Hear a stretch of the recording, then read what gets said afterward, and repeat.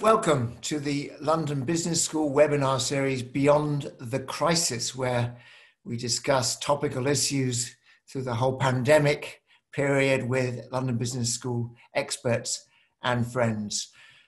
Today is actually the very final webinar in this series. We've had them every week, twice a week for most of the time since the 17th of March, in case any of you are keeping track. That's 26 webinars in total. We've got lots of other London Business School webinars coming up, which I will talk about at the end. Today we're going to be talking about maintaining strong customer relationships through a crisis. And to discuss this kind of important topic, we have two colleagues. First of all, Professor Anja Lambrecht, who is a Professor of Marketing at London Business School. Welcome, Anja.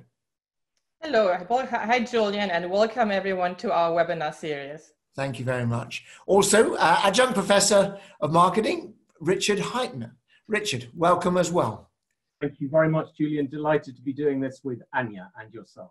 Perfect. So without further ado, I'm going to give the floor to, I think Anja is going to kick us off. Anja, let me hand over to you and you can tell us about some of your insights and some of your research in this area. So welcome again, everybody. Richard and I are going to speak about customer relationships and marketing in a crisis. Now let's take a step back to the pre-crisis world where we had many different ways of communicating with customers through video advertising, digital display advertising, social media, outdoor advertising, TV advertising, and so on. But what happens? Along comes the virus, and it has profound implications for business and advertising alike. And of course, for consumers, starting with the consumers, if you go out on the streets of London now, or more so even 4 weeks back, it was empty. That holds internationally. Consumers were not on the streets, shops were closed. And of course, this has implication for business.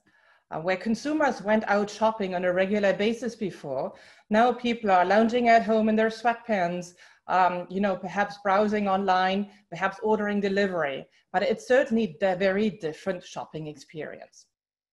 Now, this had profound implications for sales and profitability. In many sectors, sales and profitability declined dramatically. And one question I would like to ask you here, and this is our first poll question.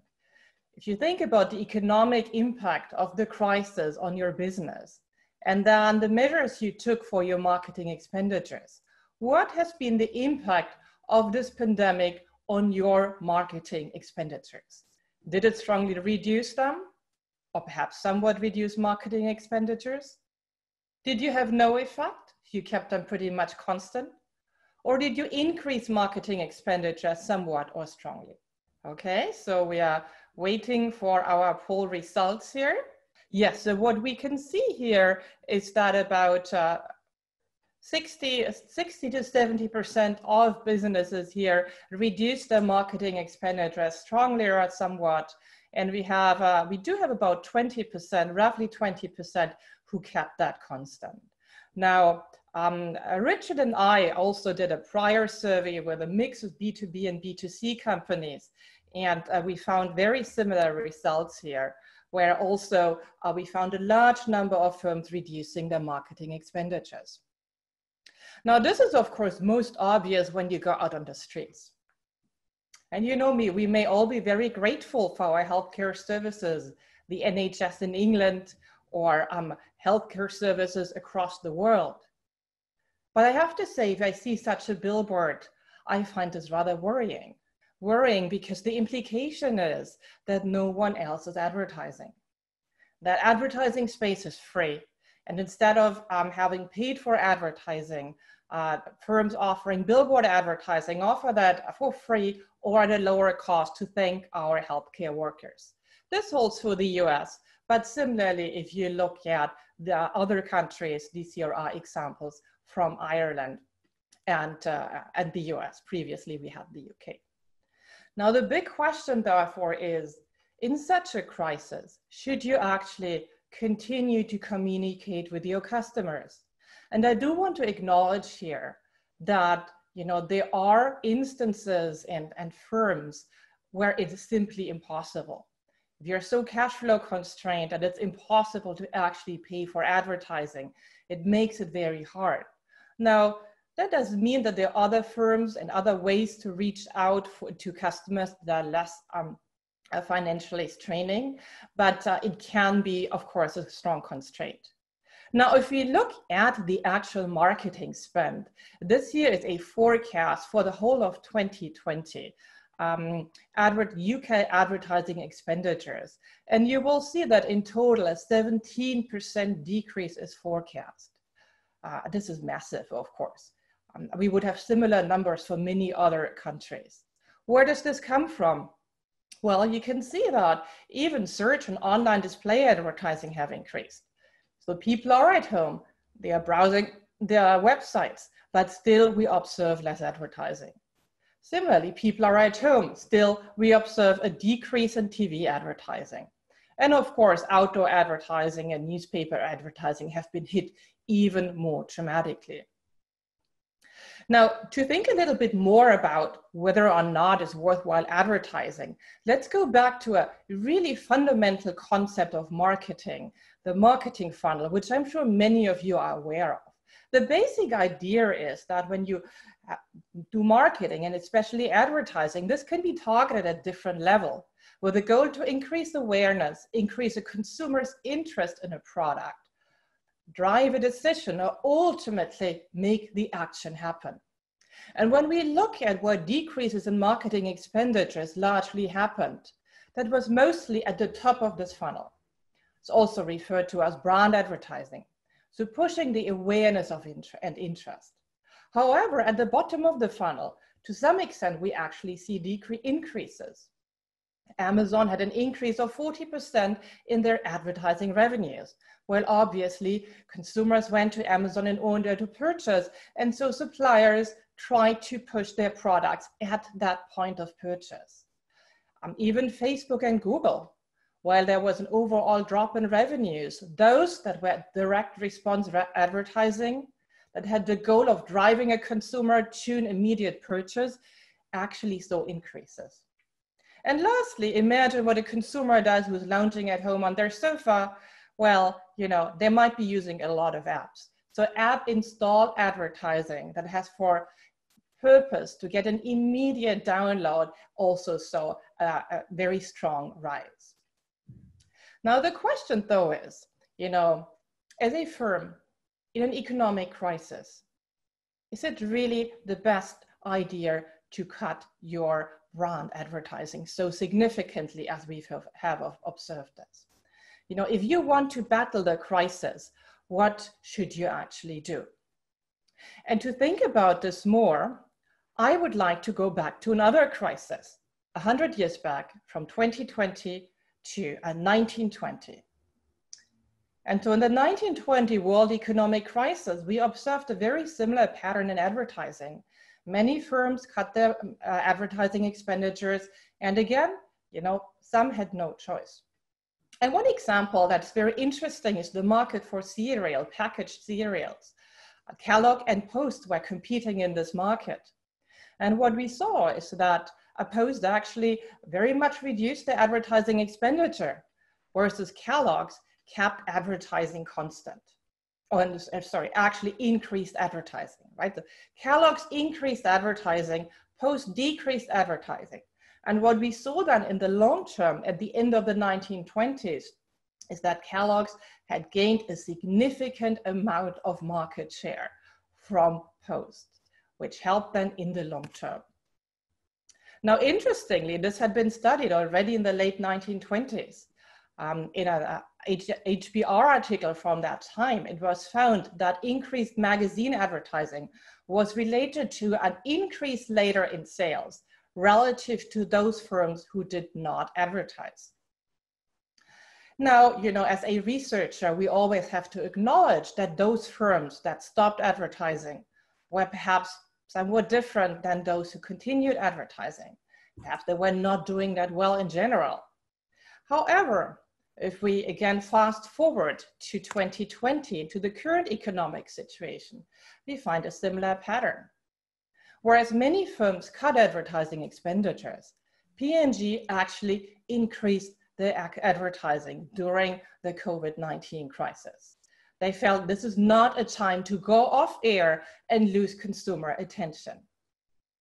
Now, let's talk through a couple of reasons why you may want to emphasize brands in your crisis, in a crisis. First of all, it's really important to build long-term customer relationships. And the example of Kellogg's versus Post shows that that can be especially important when others do not try to grab consumer attention.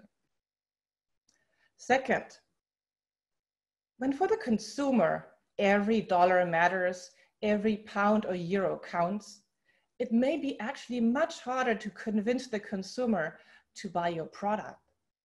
So if you have to work much harder to do so, perhaps you will have to actually spend more money and get more advertising impressions to convince the consumer to purchase.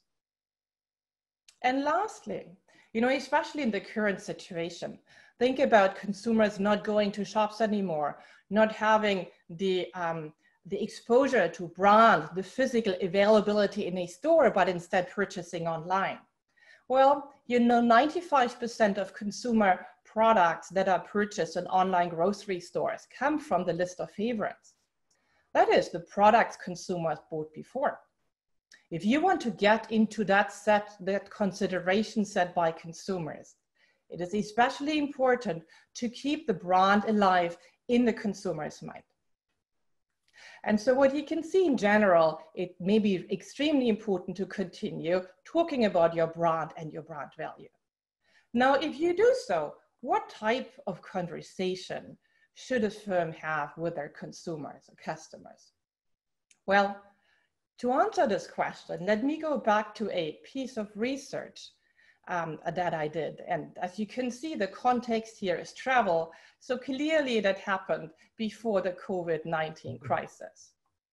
And the question we asked was, if a consumer browsed the website and visited the website of a travel company, so specifically here, this was a firm selling packaged holidays.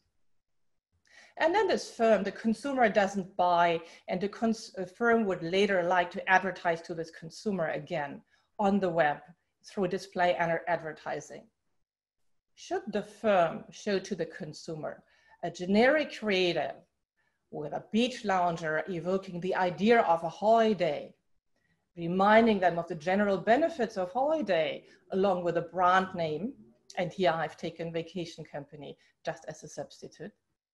Or alternatively, should the firm show the specific hotel the consumer visited on their prior journey in the web, on that firm's website, alongside 3 other hotels that are similar? And so this here is my poll question. If you would make a prediction whether the generic creative or the specific creative is more effective in driving a consumer to purchase, which one do you think is more effective? Should the travel firm use a generic creative, type beach lounger evoking holidays? Or should the travel firm show a specific creative, showing the specific products a consumer previously browsed? So this is very interesting. We have here as a result that 40% think the generic creative would be more effective in getting a consumer to purchase, and 60% believe the specific creative with a specific product would be more effective. And this is broadly what the industry thought. So the general thinking in the market at this time was that it's better to show the specific products, and a lot of investment had gone into creating these type of ads. Well, if we look at our results from the study with this firm, we actually find the opposite. The generic creative was far more effective in convincing consumers to purchase than the specific ad. Now, this was at first a puzzling result, because as many of you, I would have thought that a consumer benefits from being reminded of the specific product. When we dug deeper into the data, we found that that has to do with the consumer's decision process, how the consumer goes about making their purchase decision. And we have evidence that when a consumer is early in the decision process, perhaps not yet entirely sure where they want to travel, or still trying to make up their mind of the best type of hotel, it is actually much better to remind them with a generic creative. And only when the consumer is very close to making a purchase decision, just about to purchase, then a specific ad is more effective. But on average, it turns out that giving a broader brand message of the values of the product or the brand can actually be better at converting a consumer. Now, there is, of course, a small caveat. We're looking here at travel and not at maybe shoes or fashion. And, you know, if we have an item that might be more of an impulse purchase, these results could possibly be somewhat different. But I think they give us pause to think in the sense that overemphasizing individual product characteristics may not necessarily be useful. And let's go back now to the consumer lounging during the COVID-19 crisis on their sofa and browsing the web. And maybe the consumer needs a new pair of jogging bottoms or sweatpants. Would it be better to send the consumer these type of messages, reminding them of the individual products? Or perhaps even the consumer lounging at home likes to hear about the brand's values and what the brand stands for and the associations and aspirations a brand has. And so in sum, I think what we can see here is that even during difficult economic times, focusing overly on individual products and scaling back dramatically on advertising targeted towards awareness and to interest towards the top of the funnel may actually mean that a firm may lose out in the type of brand perceptions it would like to build up in the consumer's mind. Now, let me wrap up here. 3 points that I'd love you to take away on marketing in a crisis. First of all, continue your conversation with customers. If the firm is cash constrained, it might be about thinking about less expensive ways of continuing the conversation. But nonetheless, continuing a conversation with customers is important, and advertising might be a good means to do so. Second, you may need to work harder on convincing a customer to purchase in a crisis than at other times, simply because those customers are cash constrained. And lastly, be mindful of emphasizing the brand. Do not be tempted by the fact that consumers might be less likely to purchase on average to completely cut your advertising that promotes your brand and only channel everything towards end of the funnel advertising that emphasizes the immediate purchase. Anja has advised us then to keep communicating with our customers and to work even harder during a crisis. And there are plenty of examples of brands and businesses that have done this well, and brands and businesses that you may judge to have done them not so well. I think these two pieces of communication on this slide demonstrate to me how some brands, organizations have perhaps erred during this crisis. On the left-hand side, we have from the Ambassador Theatre Group, a request for our help, which is the shows will go on, and when they go back on after the crisis, we need you to come back to the theatre. Please support us.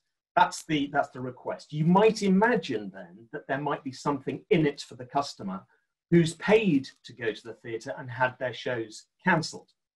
And here on the right-hand side is the ATG communication that came through by email to say, we're very sorry that we've had to cancel the show. We're working really hard to get your money back. And when we do get your money back, you will enjoy a full refund.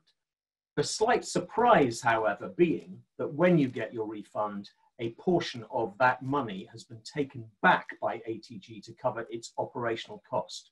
So it's a kind of, please help us. but it's all take on behalf of ATG and nothing reciprocal in the relationship beyond that. And if you think about then the conversation you need to have in a relationship you wish to endure, you have to be counted on for your trust. And trust, as we know, is made up of a number of things, including your competence, your credibility, your reliability. Those of you who are in the professional services environment will know of David Maister's equation that talks also of the thing that fundamentally is the biggest variable of trust, and that's your ability to park your own self-interest and to be orientated more by your customer's interest. That's what reciprocity is all about.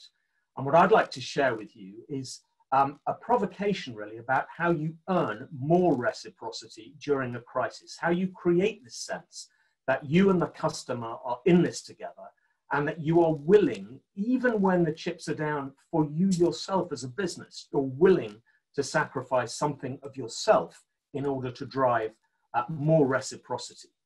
And in a minute, I'm going to invite you to think about how much your own business and brand has shown a degree of reciprocity towards your customers. And the two axes here along the horizontal is whether the crisis has actually been good or not for your customers. Whisper it quietly, but certainly some of the clients I consult to have said that the market has been quite benign for them, that they've had quite a good crisis, and that's to be expected. On the other side of that, of course, is the context that faces most customers, which is they are on the back foot and they're in need of some kind of help from the brands that they interact with. On the vertical axis, there is this self-orientation versus, if you like, selfishness. And I'm trying not to be judgmental here because I appreciate that many businesses have existential threats facing them and that survival is all. But just to be playful around this, I'd like you to consider where your brand or business might sit in this particular map. And let me just illustrate this for you first. If you think of those we might describe playfully as sinners, those people who know their customers are in trouble, need some help, but they still put their own business interests first. You might have Ambassador Theatre Group there. You might have the airlines that have failed to refund you your money. If you're a small to medium business, you might have one of the big four banks who, despite the government backing loans that they could lend to their customers, were very slow off the mark in getting that money into the hands of their business customers. That's not helpful. It might also be my own landlord in Camden, where I reside, showing little flexibility about payment terms and alternative arrangements during the crisis, even as they're promoting on LinkedIn how flexible they're prepared to be to prospect tenants. These are people who I think we might remember in the long term as having perhaps let us down. Top right, we've got those who've actually been more saintly. They've been our saviors, that without even thinking of what they might get back from this in return, they've jumped in and they've helped us when we have needed their help, whether that's free coffee for NHS workers, which Pret were very quick to do, the Four Seasons in New York turning over their hotel real estate to frontline workers, to a whole host of great businesses who've shown generosity and benevolence in times of crisis without expecting anything back in return. Possibly one really good commercial example, Admiral Car Insurance, who in the UK gave back premium to their customers on the basis that there were no cars on the road, no accidents therefore likely to happen or could happen, so we don't deserve all the premiums that we're charging you, have some back. Bottom left, where the times are perhaps okay for customers, but the business still continues to put its own interests first. You might say that these are businesses that are perhaps showing a degree of cynicism or short-sightedness, we might say. In the professional services context, this might be serving a client whose business is going very well, but you deciding that you're going to make hay whilst the sun shines, you're going to sell whatever you can at whatever price you can, with no real thought to the long-term relationship. Top left, where again, things are looking okay for your customers, but you are still supporting them. You are still acting as a trusted advisor, a trusted partner, someone who is investing in a long-term relationship. And I think that's a very good place to be if you can. while still handling the profit imperative. You can't be saintly on an ongoing basis and still hope to sustain your profits. So, in good times or bad, here's the poll question. Where would you plot your own business? Let's see how many saints and sinners and cynics we might have in our midst. So if, Sada, we could have our poll question now, that would be great. Thank you. So are you a sinner, putting your own interests first and foremost, even when your customers are struggling? A cynic when they're not struggling so much, but you're still driven by your own best interests? Are you partnering and supporting in the long term, investing in a relationship, or are you simply the saint that we've all been waiting for? How might your customers best describe you? So let's see how many of each we have in our midst. Interestingly, 71% of you think you have behaved as real strategic partners to your customers. That also reflects, by the way, the pre-work survey we did, where a lot of you felt that coming out of this crisis, your relationships with customers, kind of paradoxically, would be strengthened, which suggests that you're exhibiting the kind of selfless behaviors that really do build enduring relationships.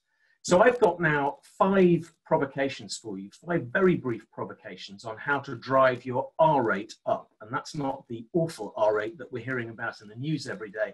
That's the R rate to do with reciprocity and how you can give this feeling of reciprocity more to your customers. The first example is what we hear in marketing all the time: you put your customer first. And there's many a purpose statement that says we put our customers first. It's not just about knowing your customers. It's not simply about knowing what they really care about, which is insight work in itself. But the crisis reveals it's knowing what they care about in a particular context and matching that with what it is you can provide that is uniquely of value to them in that context. I think my favorite example here might be Zappos in the US, who at the very beginning of the crisis, when people were kind of like headless chickens, worrying about where they were going to get their next lot of eggs, where they could get their face masks, what advice they might need. Instead of their customer service people simply waiting to give best advice about shoe sizes and shoe range, which simply wasn't happening, they turned their entire customer service agency over to almost like a concierge service for customers, whatever they happened to need. They even had a medic from Mount Sinai Hospital asking about where they could get hold of these oximeters to measure pulses. They had people wondering about where they could get 10-kilogram weights, to more mundane things about where they could or how they could make their own face masks. A really good example of a business saying, on our value curve, customer centricity and customer service is vital. Here's how we'll demonstrate it. The second example, of course, is knowing that it's all about your customers is who's delivering that experience to your consumers or customers. It's your people. And we as customers do care deeply, even more now, how businesses treat their people. Are you exhibiting those signs or not? Are you equipping your people to be the best they can be in the context they're having to operate? My wife has switched retail grocery outlets to the store that she feels has best equipped its people to feel at ease when they're serving her in store. All grocery retailing outlets facing the same crisis, the same anxiety from their customers, but those businesses that have invested and equipped their people to be their most calm and reassuring have actually won new business through this crisis. That compares and contrasts to those businesses who were so quick to not just furlough their staff, but throw them on the streets, like Wetherspoons, in my book, A Sinner, with the chief executive simply saying to his people, good luck, go find yourself another job somewhere else at Tesco. So how you deal with your people, a massive driver of, in the end, a sense that you are in this together with your customers. 3 more ideas for you. It's very important, as Anja says, that you keep communicating, you keep having the right conversation. Even more than that, it's about showing your customers that you care and delivering to them. So Lloyd's here claiming and spending a lot of money telling us that they're by our side.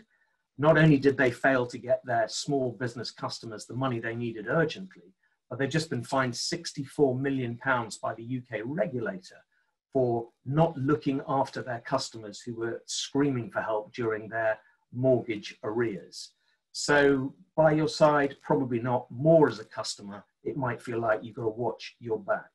And there are, however, really good examples of businesses who've shown us, not just told us, whether that's Amazon continuing to deliver ahead of the expectation it sets when you order something for them. Nespresso, one of my favorite brands, doing the same. We're sorry about the delays you're going to have to encounter, but we're going to get this to you as quickly as possible. And then they beat the date that they're going to do that. Another example might be PepsiCo, not just putting money where its mouth is with a huge donation with its very rich resources to a COVID relief fund, but very specifically knowing that restaurants, restaurant workers, a domain they have a right to play in, a need to play in, launching 4 very specific programs to help those who work in restaurants. And if you do, of course, communicate, make sure that you create your own rules for moderation. We know that Twitter now is a little bit more assertively moderating on tweets. I encourage businesses to moderate your own communication, to screen out that which you think your customers might find irritating or insincere. It didn't land very comfortably with me when a luxury goods brand told me that it was worried sick about my family during this crisis. It was there for me. It was there to support me. And might I be interested in buying a piece of expensive jewelry to show my mother how much I cared? I felt that to be lacking somewhat. Improvisation is the 4th idea. And we've had brilliant examples, even as local as your own high street, of businesses that, faced with constraints, faced with this crisis, have been able, with great agility, with great spontaneity, to do something different. So cafes that have turned themselves into fishmongers, greengrocers, or even kind of music centers like my local Wetfish Cafe, or in a B2B context, this particular service, the accounting app, that has used during the crisis its own customer base to research what's most on their mind. It won't surprise you, that's cash flow. They launch an additional feature on their app to help their customers with their cash flow. And then finally, to bring us right back to where we started, how much are you prepared to sacrifice? And to the CFOs on this webinar thinking, this all feels like it's a kind of nirvana, does this professor not realize that we're in this business to make profit? It's important to say, yes, profit is of course an imperative, but you need to remember that customers in the long term are what you're counting on as your greatest contributor to intangible assets and therefore your enterprise value. And that sacrifice comes in many forms, not just expensive monetary forms, but in your time, your effort, and everything else. So I urge you, as we come out of this crisis, to remember one thing, and that's that customers are like elephants. We never forget a good experience, a bad one, a great piece of brand communication, or a quite insincere one. And with that, I think we're opening ourselves open to questions. Perfect. Thank you, Richard. That was terrific. And we'll get Anja back as well.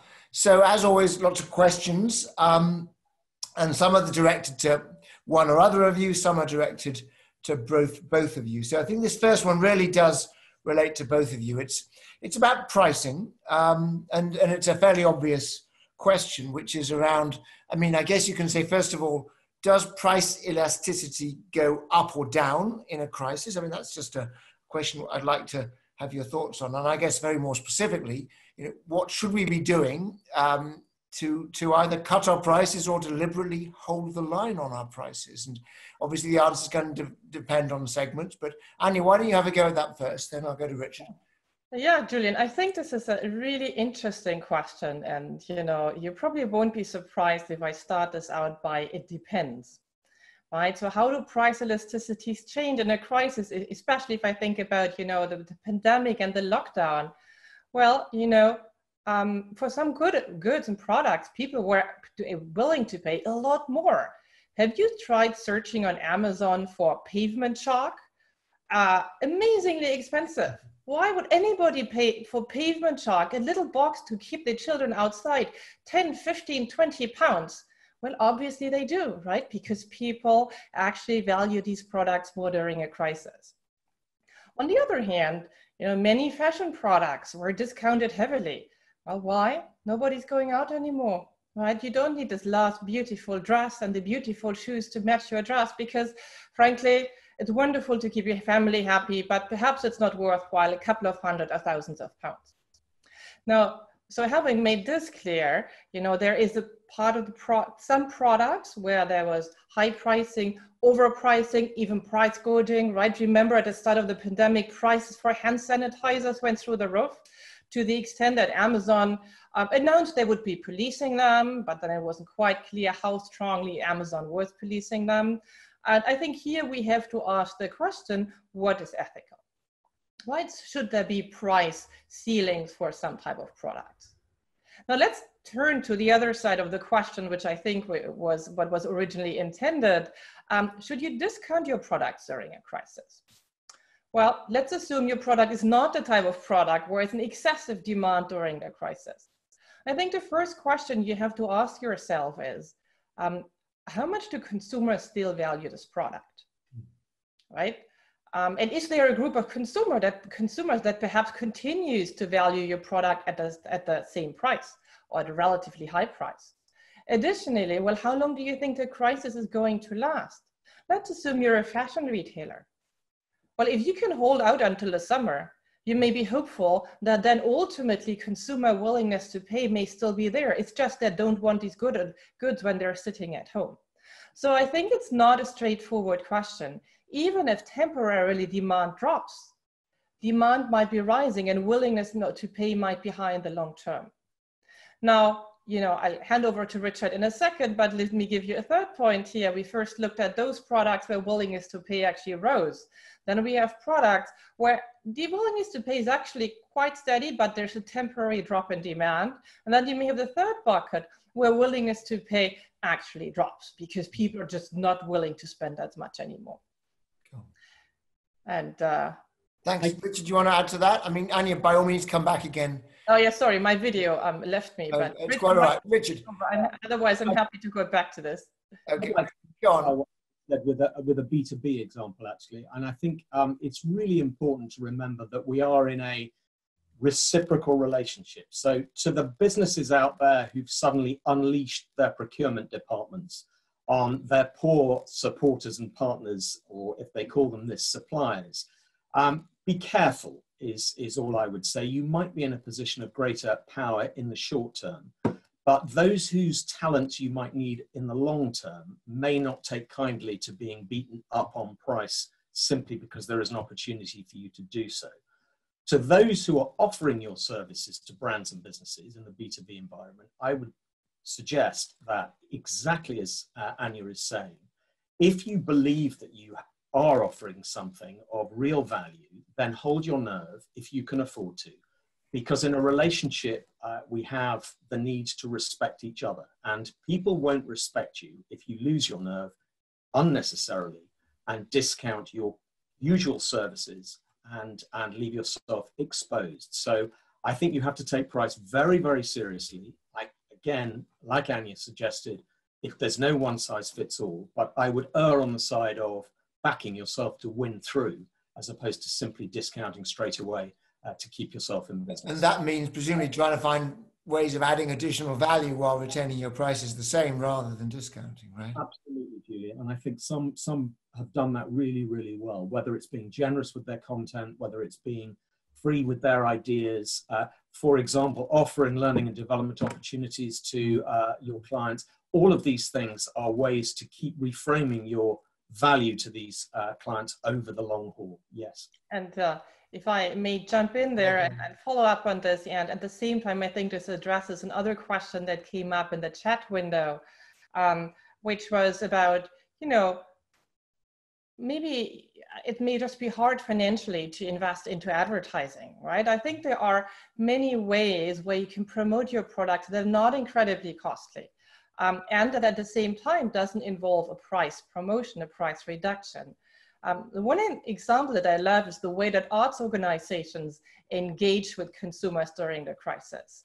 The Royal Opera House in London made content free available for everyone. Now that did not have additional cost for the Royal Opera House. It also, importantly, did not involve a price promotion of their regular product. And if Universal made Andrew Lloyd Webber musicals free for short time periods. So I think thinking creatively of how to engage with a customer can be very valuable. And perhaps there are points in here where we can learn from the crisis going forward and how to better handle customer relationships. I mean, it is certainly true that in our world, webinars such as this, of course, have proliferated. Every business school, every consultancy runs a webinar series. And that's because the actual costs of creating these things are actually relatively low, and you can indeed promote them to thousands of people. But it does have a potentially interesting impact in the future, which I'm not going to touch on now. Anja, I'm going to now ask you a very specific question. Your whole thesis really was that essentially, if you look at what people have been spending money, they've been shifting from awareness down towards action.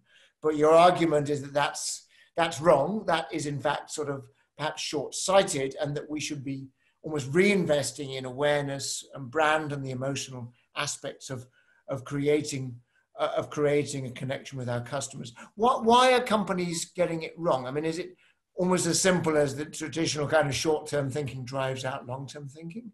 What's going on? I mean, I think it's really a classic, a way that firms tend to behave in these settings. It's not specific at all to the crisis. We can see that when, there is some cash flow constraint, right? And firms try to make sure they increase sales and use all funds available to push the purchase through the door, right? To kind of get the customer to buy. Now that works in the short term because these consumers, at least some of them, will probably be buying, but you're losing out in the long term and even the medium term by not communicating what the brand stands for anymore. And you may be losing out in two ways in terms of consumers' willingness to pay dropping because they don't see the broader brand values anymore. And also the mere sheer drop in awareness. So I'm not a marketer, but I know a little bit about the world of marketing. Customer lifetime value is a big concept in the world of marketing. You have metrics which are deliberately designed to help you figure out that, if you invest in a relationship in the short term, it pays off over the long term. Do those sort of metrics help us to overcome this short-term thinking? Yeah, so as you say, the idea of customer lifetime value is, very bluntly speaking, I don't want to invest more into my customer than the customer is giving me back in the long term, yeah, or than, what my expected ROI would be. Yeah. But I think, in a very simple way, you can see I invest today X into making the customer buy, the customer purchase immediately, and I end up with a net positive balance, hopefully today. And I'm still, now don't forget, I'm still capitalizing on all these brand investments I've done in the past, right? So I'm kind of running down my brand value over time, eating up all my brand investments, but I'm not investing further into the future. Yeah.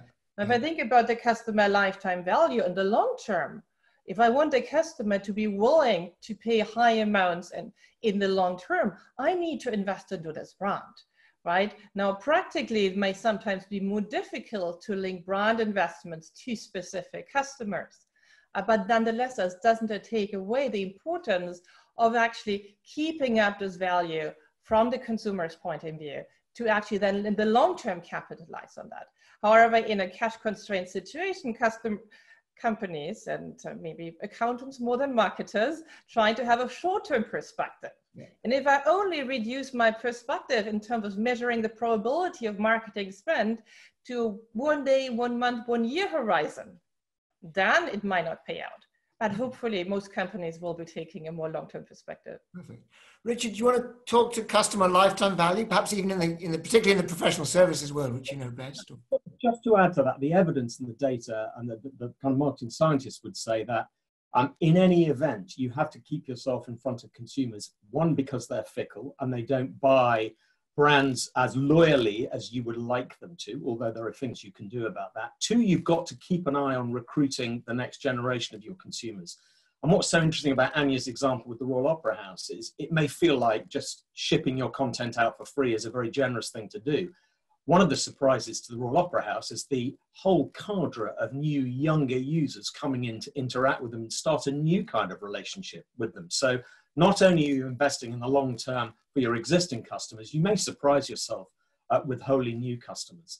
And exactly the same is true in a B2B environment. You have to stay salient with your client base. But if you start simply doing short-term transactions, then you're in effect reframing your relationship to be a very transactional one anyway. Got it. Questions to Richard now on the 2x2 matrix, which people clearly like. Always good to think about the world in such ways. One question specifically is, what if my customer is the middleman? In other words, obviously I'm selling to somebody who's selling to somebody else. Should we be actually thinking about this in terms of our end consumer, or should we be thinking about it in terms of our direct customer? Well, in a way, I think you should be thinking about it for both and indeed from your own employee base, because in a B2B environment, you're nothing without your relationship. And these partnerships really, really matter. I mean, some of our listeners may have read the kind of the big business that owns vast amounts of kind of different kinds of business, but including Primark, for example. Primark immediately cut off its relationships with many of its suppliers at the very beginning of the crisis. It stopped paying them. And again, it may well have needed to do that because, of course, they have very little digital presence, Primark, if any. They've bet their fortune for that brand on real bricks and mortar. So they probably did have within that portfolio very, very clear cash constraints. But the impact of doing that to their supplier, their supply chain, I think will resonate and ring out loud for quite some time. So for me, this is a state of mind. Are you the kind of person running a kind of business with your people and your intermediaries and partners and your end consumers? Are you more saintly than not? Are you prepared to be more self-orientated? Or are you more willing to suborn your interests in the interests of your customers? And I think that's a bet that you're making, that in this day and age, being purposeful and doing the right thing will in the end yield better results. Got it. And there's a question from someone called Ian who says, is London Business School a saint, sinner or a partner? And that's directed as much to me as to either of you. And when I answered your question, Richard, I ticked the partner box because obviously there's a certain amount of, you want to believe that you're being a partner. But the way I kind of motivate or justify that answer is we are desperately trying to figure out ways we can create additional value to our customers. Certainly our existing students who've had, of course, a pretty rubbish experience through these last couple of months. We're trying to find ways of giving them more stuff. And we're trying to find ways of building additional relationships with customers by, for example, putting on these webinars. Do either of you have any thoughts on how London Business School's handling itself through this crisis? This is our last webinar, so I think we can afford to be a little bit more internally focused than usual. So I'm going to jump in first because I'm an alumnus. So I was on the Sloan program in 2003. I have a love affair with London Business School.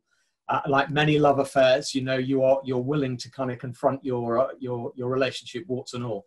I think what the London Business School response to the crisis has shown is that marketing is a leadership imperative, and it's led from the very, very top. So if I take the inside out part of my thesis, I'm suggesting that the London Business School response has started from the inside. And I think the communication has been really very, very good to staff and faculty. I think we've been kept in the picture. We've known what sacrifices we're being expected to make. And I think there's been a very kind of decisive response to the crisis. So I would suggest in this particular crisis, I'm giving the school and have talked to my client base about the school's response as being pretty good. But Anja may have a more academically critical. Any quick thoughts on this? I've got time for 2 more questions after this one. Okay, no, I think Richard gave like a fabulous summary, especially as he has this view, both from the inside and from the outside, which is more than I can claim for myself.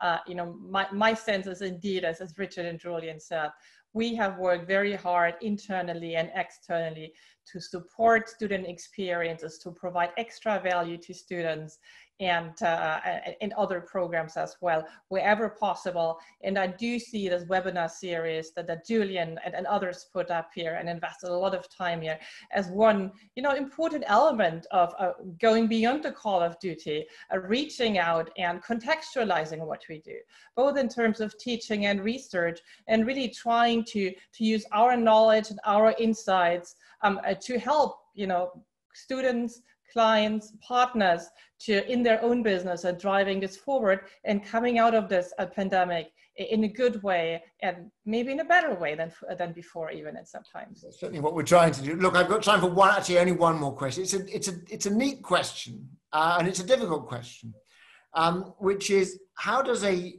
sort of socially distanced world change the way in which marketing and selling and all the activities that you guys work on change? In other words, when you can't, for example, actually, touch your customer. I mean, touch them there are certain types of services where you've got to physically, be quite close to your customers. Any thoughts on how the world of marketing, particularly, I guess, in retail, is going to change in a world where, for the foreseeable future, we actually only have 2 people coming into a store at a time, where we've got to be 1 or 2 meters distance? Julie, you say this is one question. This is an entire webinar that you're proposing. Indeed, that's true. Let's try to give a quick answer, right? And there are so many points that could be made. One is, I think it's been clear to all of us that the pandemic has accelerated, will continue to accelerate the shift to online retail. Right. If you want to give a consumer to come into your store, if you just stay with retail for a second, you will more than before give the consumer a good reason to do so. Right? They may have to wait, at least in the short term, outside of the stores. Very simply, they've gotten used to buying online. Even people who haven't purchased online before, they are so much used to that being part of their shopping experience. Back to retail, Primark had queues in front of their stores, but they can't have any changing rooms open. Right? So that changes the experience as well. So I think it's important to rethink precisely what is the value that we are offering in store. How can we complement this? And I teach an entire class on distribution channels. And as many of you know, 10, 15 years ago, we spoke about multi-channels and multi-channel management. Now it's about omni-channel management. And the whole idea is, how can we integrate different channels? I think this crisis has shown this is more important than ever. Thanks. Richard, quick last thoughts on this? I think the importance of making really intimate emotional connections with your customers in that socially distant world is what will prevail. And those that are already exhibiting their ability to really understand what customers care about, whether they're physically interacting or more likely not, is how do you keep a relationship alive in your own life at a distance? You demonstrate moments where you can show empathy, that you care, and that you find new ways to make emotional connections. Got it. So thank you so much. Before we close, London Business School has been pulling together all of these webinars and then adding some additional material that you won't have seen and creating a little bit of a kind of a storyline that pulls it all together. And we've turned into a product. We're calling it Building Organizational Resilience. It's an online product. And obviously we're trying to do this as a commercial thing, but we've deliberately set the price extremely low just to try to get people, organizations interested in making use of it. So if you're interested, I'm actually taking a risk here. I'm going to suggest contact me directly. My email is at the bottom there, jbirkinshaw@london.edu. And I'd be delighted to put you in touch with someone to tell you a little bit more about that product, because it's very much something that I and a couple of colleagues have been working on. So that's a little promotion of something that we've created on the back of all of these webinars. I am going to suggest that we close there. Thank you once again to Anja. Thank you to Richard for a fascinating conversation about building and maintaining customer relationships. And thank you, the audience, for listening. So I'm going to close now. Thank you for attending this entire series. It's been a lot of fun for me, and I hope it has for you as well. So with that, I will say goodbye. Thanks.